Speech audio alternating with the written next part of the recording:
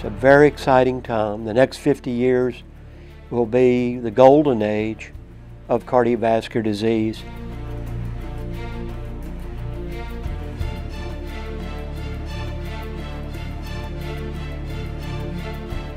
The opportunities to prevent heart and vascular disease, to make people's lives who have heart and vascular disease better and easier, and to correct the ravages of heart and vascular disease by regenerating hearts in their entirety are enormous.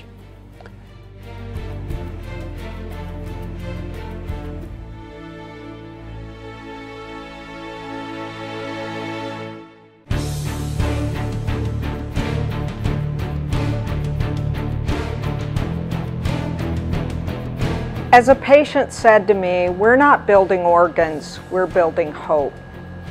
It's phenomenal to be able to imagine a time when we can take our knowledge of stem cells, our knowledge of organs, and build solutions for people with heart disease. Truly rebuild a functioning heart that we can transplant, so that we're not only the creators of the total artificial heart, but the creators of the total bio-artificial heart that lets you live the rest of your life with the solution built at THI.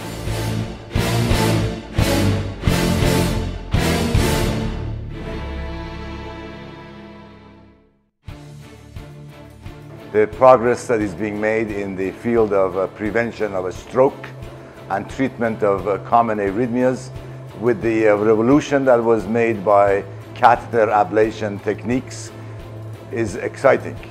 The progress will help patients have safer, faster, and more curative results from the procedure that we do every day.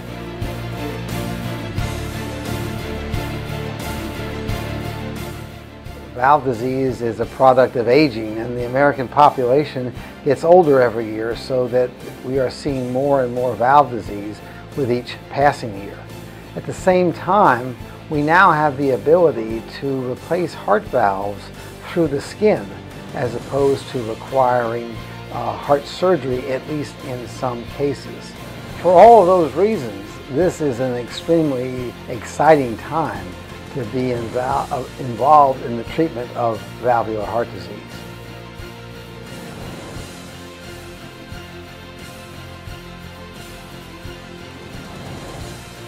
We're really excited about the prospect of stem cell therapy for treating patients with heart failure as well as other cardiovascular diseases. One extremely exciting development is that this year in the third quarter, the Heart Institute will be leading a worldwide study to evaluate the effect of stem cells in patients with heart failure. This is building on our prior experience, and if this trial shows what previous trials have shown, this will ultimately lead to approval of therapy in the United States and in Europe.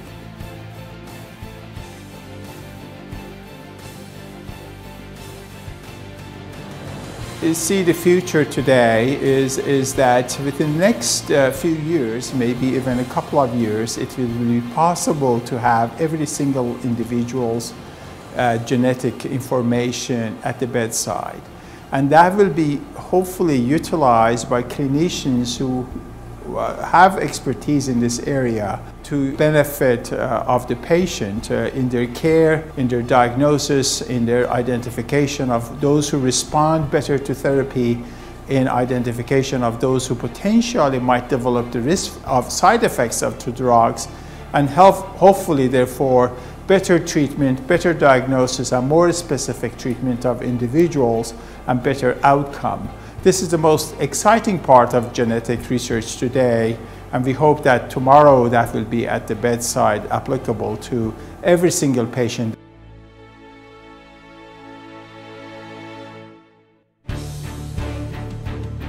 Heart disease and cancer often coexist in the same patient.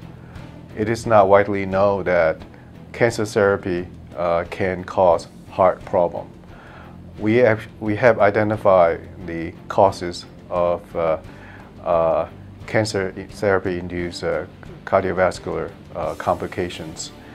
In the future, we'll be able to predict and prevent and treat cancer patients that are undergoing a therapy to protect their heart so they can enjoy their life after cancer therapy.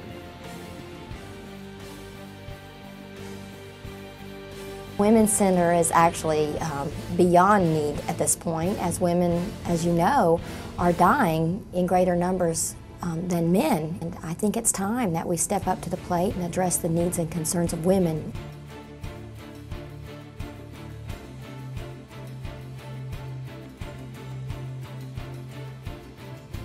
Our ultimate goal is to develop a device that we could take off the shelf and implant in these gravely ill patients with heart failure that would not only prolong their lives, but restore them to a full and active lifestyle.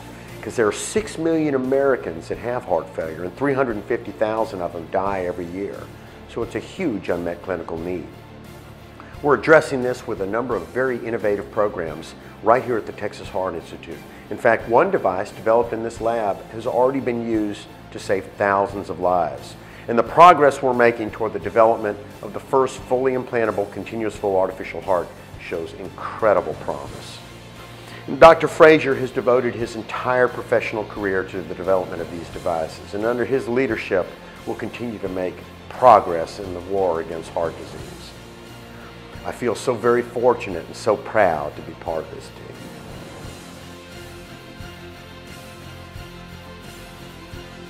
The next 50 years will be very exciting, perhaps even more exciting than the last 50 years, because the genes will be identified and the most dangerous ones knocked out. We'll regenerate the whole heart from stem cells. We'll develop the ability to predict heart attacks in advance of their occurrence by identifying plaques in arteries that are dangerous even if they don't lead to symptoms. And we'll have brand new ways to treat every imaginable cardiovascular disease until it's gone.